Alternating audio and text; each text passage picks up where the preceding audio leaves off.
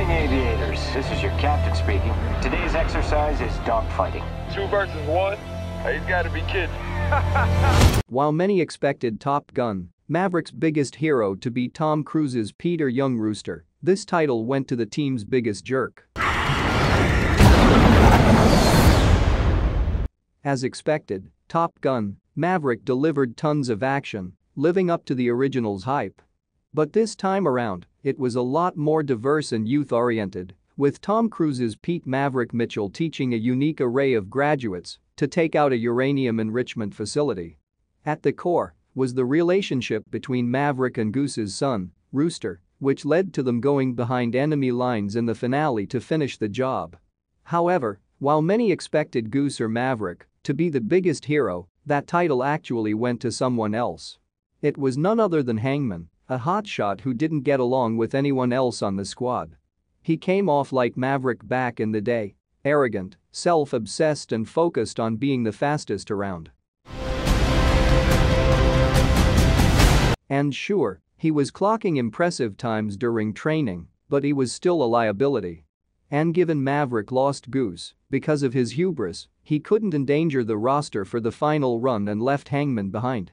No time could get wasted as the team only had 2 minutes to bomb the facility and escape enemies in their F-18s. Team leader, and which one of y'all has what it takes to follow me?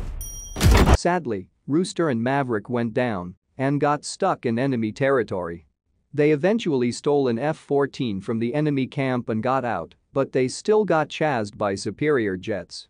It led to a dogfight where 2 were taken out, only for a third to emerge, primed to blow Rooster and Maverick up. However, just as it was about to shoot, a missile struck the enemy, blowing them out of the sky. It was Hangman who finally understood the value of teamwork. He wanted to engage earlier when the guys were on the run, but the Navy kept him back because they didn't want to lose him. You just can't create this kind of experience unless you shoot it live. Thankfully, he got the green light to leave the ship, escorting the men back home for a triumphant finish. Without him, the guys wouldn't have patched things up, with Rooster acknowledging Maverick wasn't to blame for Goose's death.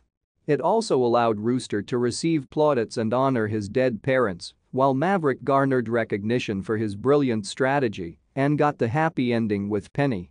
But Hangman wasn't just about this one save. Throughout the movie, he kept pushing Rooster to be faster and better. Hangman even got Maverick to step up and make a trial run himself, which set Maverick up to be the squadron leader rather than just calling the mission from the radio. So, ultimately, Hangman evolved the entire crew while accepting his role of hanging back. As juvenile as he was, he became the most mature and a leader in his own right who learned timing was everything. Let's see what you got! Hangman's coming!